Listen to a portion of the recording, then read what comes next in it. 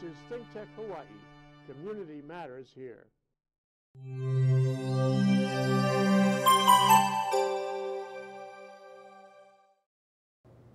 It is noon on Thursday, folks. Ted Ralston down here in the Honolulu studios of ThinkTech Hawaii, overlooking downtown, and on our show Where the Drone Leads, where we have typically brought you updates that apply to Hawaii and the world of drones, the emerging technology, the regulations, and all that heavy stuff. Today we have the great pleasure of an incredible team on our show that's dealing with the end user aspects of drones, and more than drones, but a really interesting bunch of people, 3 guys here who are operating under the various hats. One hat is Mind Hawaii. We'll hear more about that, but we have Dr. Russell Wu. Russ, thanks for coming on board. Good to meet you. Chris Wong. Nice to meet you. Thanks for coming on board. Yeah, you are at Kapiolani Medical Center. Yes. And at UH and many other things. You are up and coming at UH Medical School, and Freddie Wheeler, who is a grad student at UH and an entrepreneur and great connector of people and ideas. You're putting together engineering solutions to medical problems is what you're thinking about right now, Freddie. Yes, and yes. That's a fantastic way to think about how engineering has that higher level of value, not just doing things for engineering's sake, but for medical. That's pretty incredible. And drones fit in that picture somewhere. We have to mention drones on this show because it's about drones. We've done that, now we can talk about whatever we want. So Freddie, talk to us about Mind Hawaii and how that's all coming together. So Mind Hawaii is a biomedical innovation competition that we're trying to start at UH Manoa. A biomedical competition? Yes. Annual basis, something like that? Yeah, this is going to be our first year. We're just starting it now. It's going to start sometime in September. Actually, our first kickoff will be tomorrow. Will be the first official event. Yeah, tomorrow will be the first kind of big official info session event that we're going to have out here. The public come to that, or people who want to be involved in that show up? Yeah, we encourage people to come in. We ask that the competitors have at least one member from the University of Hawaii, either a med student or a student at UH Manoa, be part of the team. But if other people from outside the community want to help out in any way, shape, or form, we're more than happy to accept this. What website should people turn to, and where should people show up, and what time to be part of this tomorrow? Our first event will be at UH Manoa tomorrow at 6 p.m. at the iLab. It's Building 37. It's right by the Student Center. And for more information, they can go to www.mindhawaii.com. And we're going to see that on the screen here after a bit, I believe, www.mindhawaii.com. Yes. Fantastic. I interrupted your flow, I'm sorry. Oh, yeah, well, this kind of was a birth from a course that's offered at UH Manoa, which was a biomedical design class. And it was run through Dr. Wu and also through a professor of mechanical engineering at UH Manoa, Dr. Miller. And in it was just a semester course on how to take a medical need from an idea to something that the doctors and patients can use right away. Which, in this case, implicitly, the doctors and the people involved aren't able to fix the problem themselves. They're going to turn to you and other people who might apply different materials, different approaches, different software and such, and come up with maybe a different way to look at the problem. Yeah. The doctors have these pain points, right? They deal with the patients and medical procedures every day, so they understand the things that plague them. But they don't necessarily have the technical knowledge to engineer a solution. So Mind Hawaii is trying to bring these two groups that don't normally interact together, and then hopefully have some really wonderful products that come out of it. And that's the key point, bringing people who don't normally interact together into a common arena where the problem and the solution approach can be blended and maybe a better idea shows up. Yes.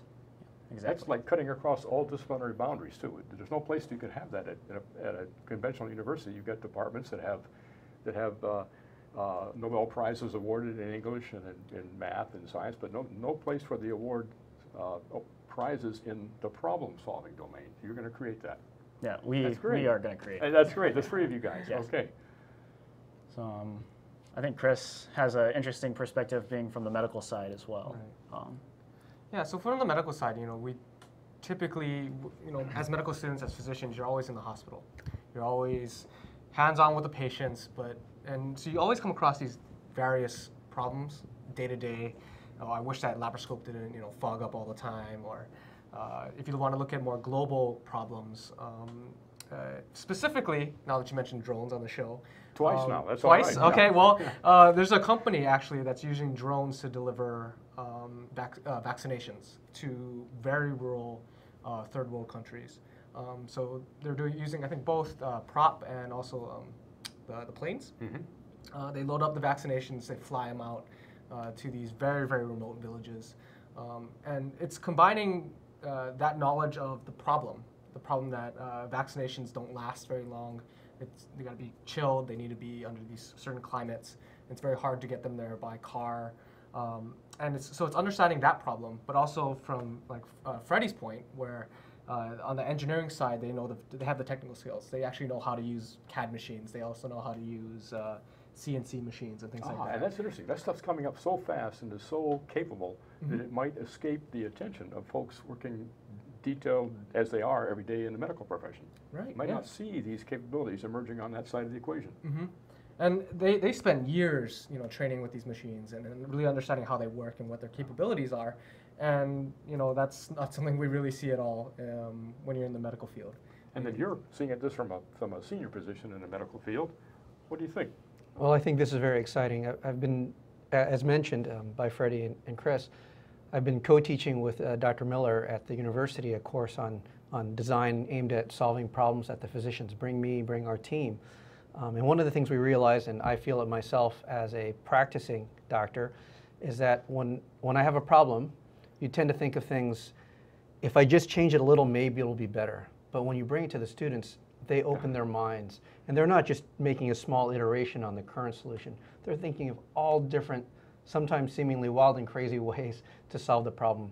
But that really thinking out of the box and bringing different perspectives, I think, lead to very innovative and potentially groundbreaking solutions. And what you're providing is a framework for how that might happen. That's what we're trying to do. Doesn't really exist in most of our operational domains, does it? Just think of the power company, think of the insurance companies, think of medical profession. There's just no way that problems can be articulated and brought forward to some aggressive and interested bunch that wants to go study them. So once again, you're creating that. This is I will say that on the engineering side, there has been some teams at UH using drones in search and rescue and some other applications, but I don't think we've seen it extend all the way to the medical domain as you're suggesting here with prescription delivery. But we had some discussions with at the legislature with the aerospace caucus last session, and there was discussion about the remote hospitals like Lanai, taking medical samples and have to get those to some lab that can evaluate them before they expire. And there's only 4 airplanes a day to Lanai. Right. So even in Hawaii, we have that need to get rapid service of lightweight, but frangible and fragile substances. So again, drones play in that game as well. So right here in Hawaii, we have that. Not just third world countries, but here in Hawaii. So people, if they want to join this competition, they need to form a team. Do they have to come with a problem already in mind, or is the purpose of the interaction to put the problem owners together with the solution generators? Both. If someone has an idea that they really feel passionate about and they want to get a team together, and all they're missing are the people, they can come and try to form a team. That's what the first couple of weeks are going to be. These next couple of weeks we'll have events for the participants to network together, to see who has similar interests and different skill sets, most importantly. What we're trying to build are multidisciplinary teams. So an ideal team, a team that we think would have the highest level of success and put out a good product for Hawaii's medical needs, is a team that has a doctor or a med student, a team that has an engineer, a team who has a business major, or even a law school student. If they all come together, they understand, they each have their own wheelhouse, right? The doctor understands the medical side, the engineer understands the technology the most. The business student knows how to market and knows how the finances work. And the law student would understand regulations and things like that, patent law, right? So ideally, they all come together and they have a very robust product that's commercialable, that has impact in our community right away. This is so important to the kids coming out of school because, at least when I came from an engineering school in the traditional discipline of 50 years ago, the earth had just crusted over when I was in school before you guys. And we were so, channeled in math and certain engineering disciplines and such. And when you came out of school, you really didn't know what handle to grab to go solve a problem. And I think the world needs problem solvers these days. I know that the company I came from, my last aerospace job, the company now has a large facility in St. Louis where it takes graduates and runs them through 6 months of how to solve a problem. Even though they're graduate engineers, they still need to be taught how to solve a problem. And you guys are providing that at what level now? What level can participate? Undergraduates? Yeah, so we're opening it up, I think, to everybody at the University of Hawaii, looking for people, as far as medical school goes, for everyone who's a resident can also participate. I think we're opening it up to PhD candidates as well. We actually, at our last meeting, our little information session, a few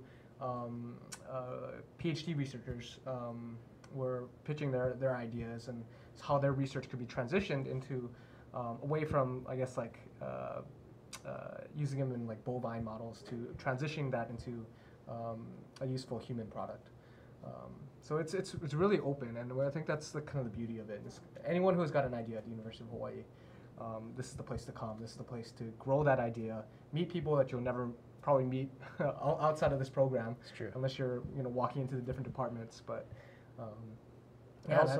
also, I think it's a good like learning skill. So we're opening it up to undergraduates, freshmen, all the way up to like we were saying, PhD level students. And if you are an undergrad, or we don't want to turn them away. Absolutely. Right. And I think it's a good way for them to get a taste of what real engineering, real problem solving is like once you graduate. You learn a valuable skill set that you can keep using throughout your collegiate career. And I think that's a benefit of this. And to add to that, one of the benefits that we see of this program is not only is it teaching them all these skills, it's also giving them the opportunity to network with individuals from the community. Right? So we're having mentors and things like that from various disciplines. So whether they be engineering mentors, whether they're medical mentors, basically giving these participants the opportunity to meet these people, to work with them, to talk with them, and then maybe even down the line, even once they graduate, even work with them in the community. So our job as elder statesmen in this domain is just to get out of their way, right? Exactly. Help us. That's right. That is so interesting. So once again, I've been repeated a lot because it's such a novel idea, and I'm sure that people watching the tubes that go beyond this will be struggling also to understand how to get involved, because it's such a novel idea. It's such a broad idea. It has so many flexibilities in it. There's many entry points and many outcomes. It's not an easily definable function you created here.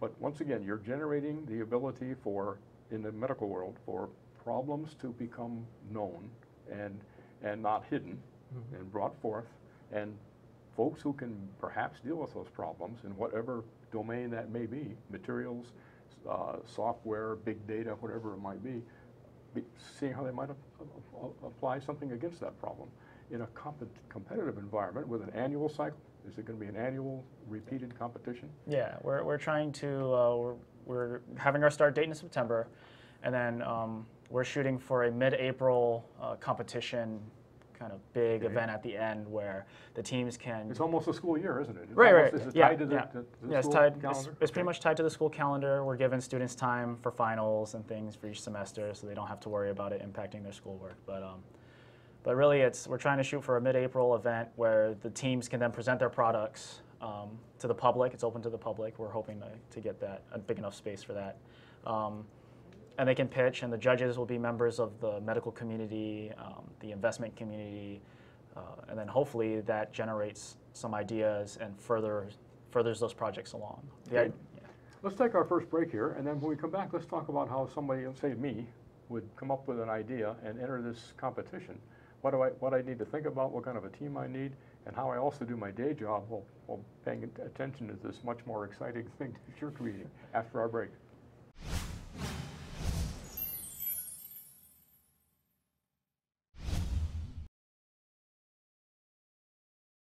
Planning all week for the day of the big game.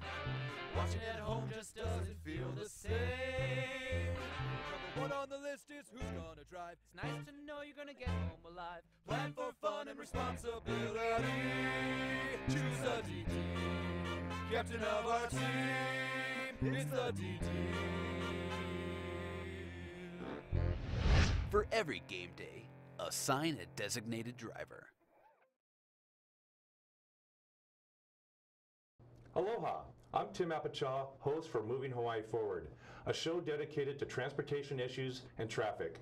We identify those areas where we do have problems in the state, but also the show is dedicated to trying to find solutions, not just detail our problems. So join me every other Tuesday on Moving Hawaii Forward. I'm Tim Apicella. Thank you. Aloha, I'm Richard Concepcion, the host of Hispanic Hawaii. You can watch my show every other Tuesday at 2 p.m. We will bring you entertainment, educational, and also we tell you what is happening right here within our community. ThinkTech Hawaii. Aloha. We are back, folks. Second half of our show, where the drone leads. ThinkTech Hawaii, downtown Honolulu, with a fantastic bunch of guests from the Mind Hawaii competition organization, leading off at a whole new concept of competition for the benefit of society, to put it in a big way. These three guys here, Dr. Russell Wu, Chris Wong, and Freddie Wheeler, UH, and UH. How about that? Yeah. And not only the UH leadership function, right? Right on. So here we go. So we were talking about, before the break, about this novel idea, which is so big it's hard to even wrap your arms around. And you got some slides that I think the guys have. They can talk a little bit about this. We have a couple of previous projects. So that's our nice logo. Okay. And I mean, even the logo itself is kind of we're trying to showcase what we're trying to do, right? Left brain, right brain, the kind of more organic medical side versus the technology side, and we're trying to bring them together into the competition. So. Okay, so I guess we wanted to talk about this. This is kind of examples of what Mind is trying to foster, some kind of ideas. Okay. Very similar. So this is a hospital, it's Mulago Hospital in Uganda. If you look very closely, this is actually their neonatal unit. And if you look very closely, there's 2 incubators sitting in the back, but there's no babies in them. They're actually being used as storage. So one of the big problems with kind of donating high-tech pieces of equipment to third world countries is they don't have the infrastructure to both repair, they don't have the infrastructure to repair, they don't have the funding to repair it. So they're actually being used as I guess, storage. So a company called NeoNurture kind of came up with a really interesting solution for this. We can get to so this is a company called NeoNurture. They made a baby incubator out of car parts. So the warmth is provided by the headlights, it's powered by the car's battery, and there's a whole host of other functions. But the key part of this is that third world countries like Uganda have the infrastructure and parts on hand to repair these when they break down.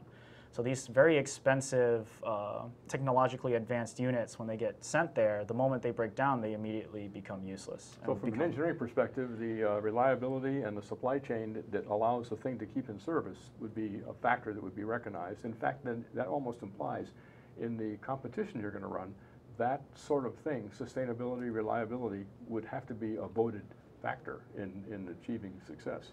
Definitely. I think when we thought of the competition, we all met as a group, and we have 3 areas right now that the prizes are going to be focused on.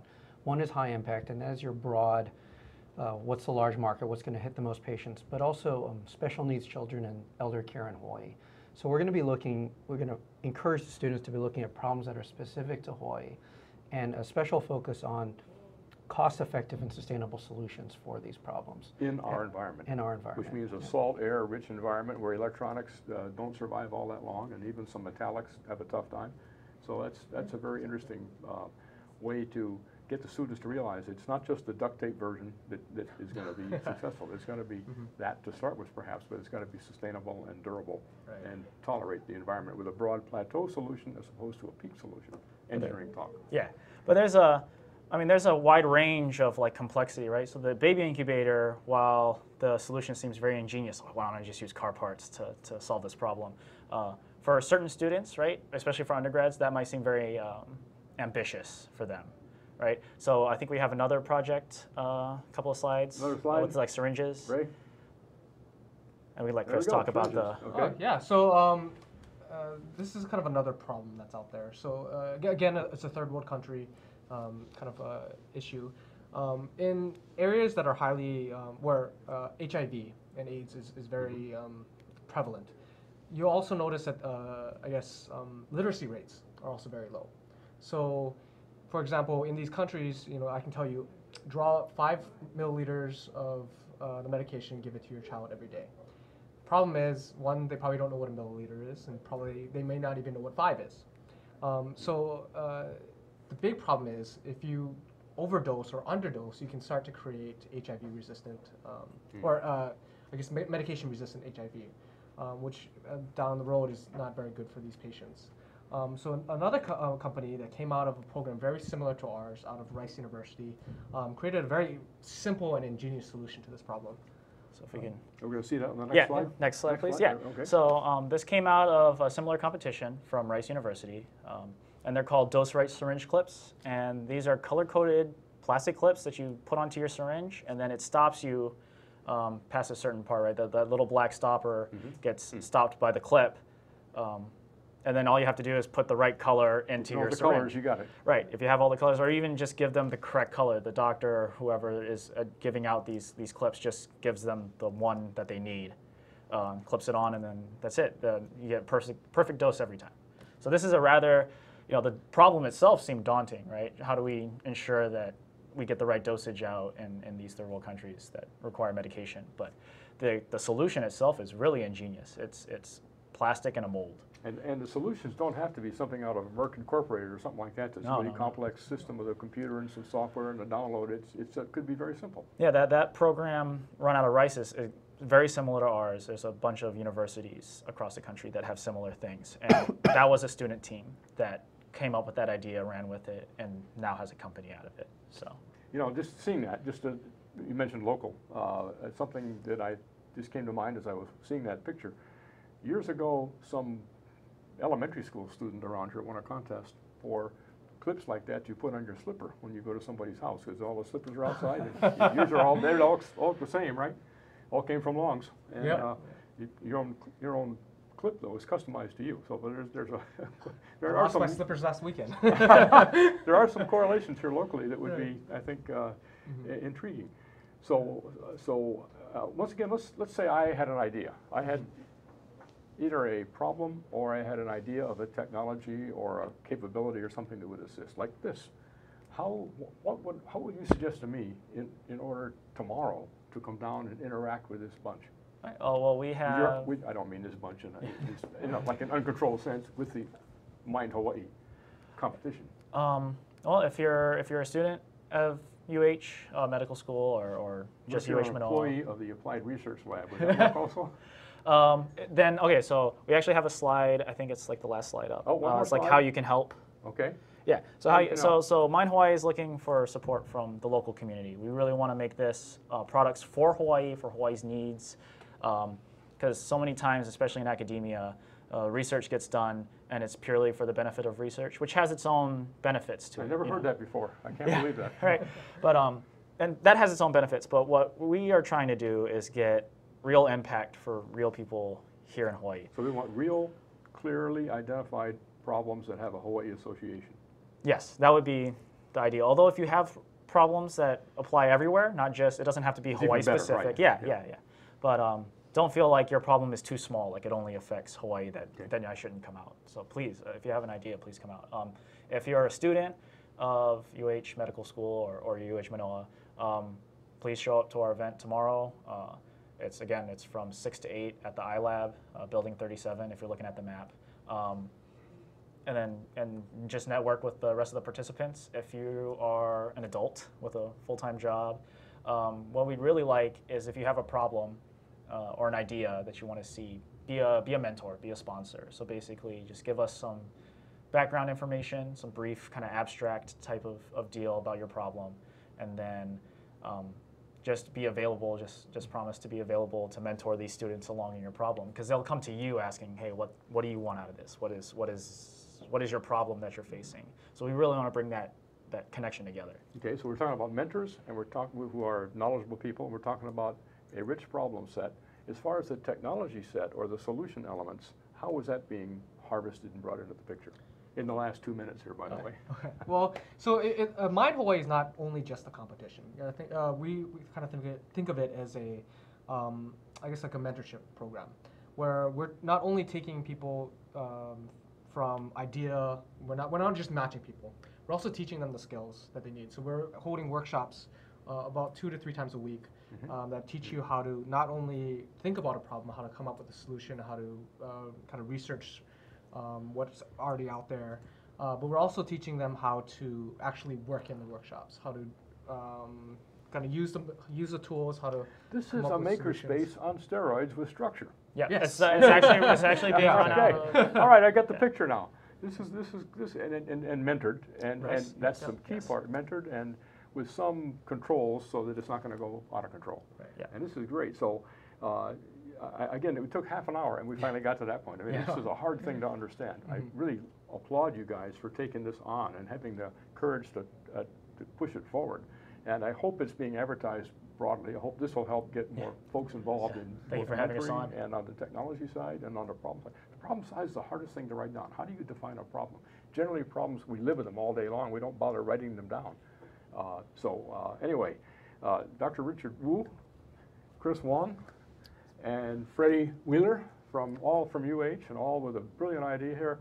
Mind Hawaii, tomorrow at 6 o'clock at Building 37 at UH. Come on down and everybody start contributing to the problem space and contributing to the solution space. Medical orientation, right? Yep. Got it. Thanks so much for coming on. We'll keep tabs on this thing from time to time as the year goes by here, okay? Yep. No Thanks, problem. guys, very much for Thank you. coming on now. Thanks for having us. Okay.